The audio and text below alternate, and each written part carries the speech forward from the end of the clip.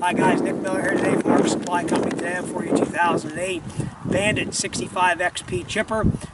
Please apologize about my voice. I've had a cold all week and I just feel miserable. We're going to get this video done for you here.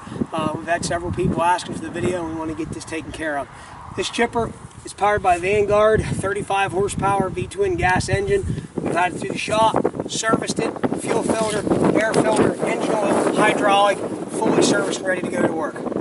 No abnormal noise, smoke, or blow by, anything like that whatsoever. No oil leaks that we have found.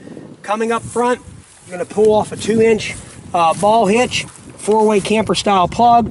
All lights work and we went over the lights. Serial number on this machine, tattooed right here on the frame, 40832.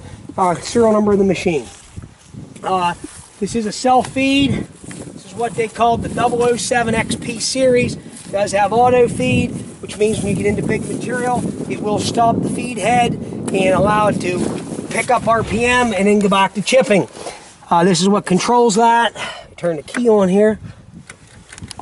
Oh, I have them.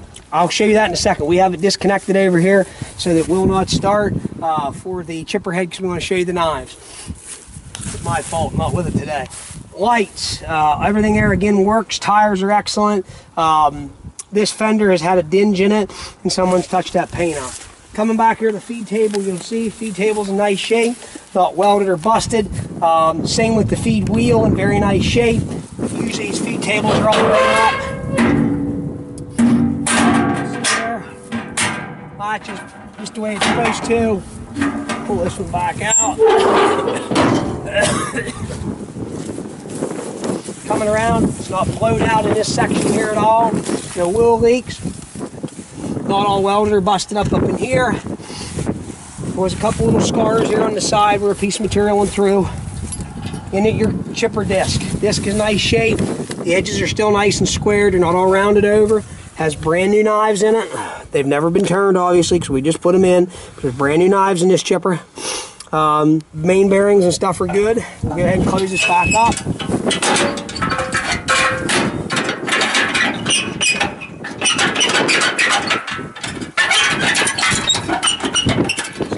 So, this chipper has a safety plug. You have to plug this safety plug in for it to activate. And it actually does exactly what it was supposed to do. And that switch right here also has to be pushed in or it will not allow this chipper to turn on or start, which is a good safety. There's one little wee weld here on a safety panel. I'm just pointing it out. I want to be 100% honest with people. Fenders are good and straight on this side. Hydraulic. Gas tank is in the front. Bearings, everything takes grease just the way it's supposed to.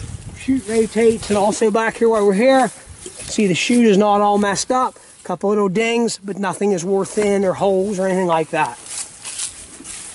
We're going to come back around now, show you here at the hour meter, 872, and then it'll go to a tachometer once it starts. So at this time, let me go ahead and start this chipper. We're going to run some material through it so you can see that it chips the way we say it does.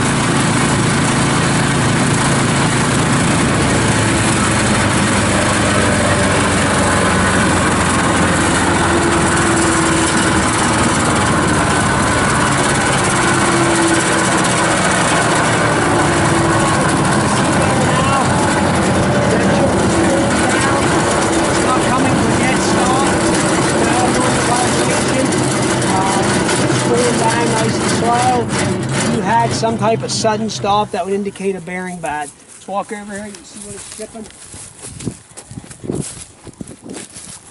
That was locust material we were chipping. See what it's putting out. I don't know how to be any more honest. We live in such a distrusting world today. Nobody takes a man for his word, but if you can't see this from this video, then I might as well quit my job today. So I hope you've enjoyed this video. I hope it was informative to you. I hope it makes you understand that this is a good running working chipper and we have nothing to hide. It's not a brand new chipper, as I've told you on the phone, but it is a good running and working chipper that we've serviced and through and feel is a very good machine. And one other thing, right here you can see there's no excessive play, a small little wee bit amount in your drive motor that couples to the feed wheel. And I've seen chippers where that motor goes like this. So, and again, shoot here, basically pull back in stop position, rotate around over, lock, in place, done. So, if you got any questions on this 2008 Bandit 65XP 007XP series, please let us know. We'll be glad to answer anything you need to know. If you need a shipping quote, let us know on that. We'll be glad to get you one. If you want to come see us yourself in person, run material through it, come on, we'll cut you down some trees. So 814-658-3066. Always check us out on our website, www.marksupplyco.com. See us on Tractor House, Machinery Trader, and on eBay at Mark Supply 88. As always, thank you very much for checking out Mark Supply Company, and have a good day.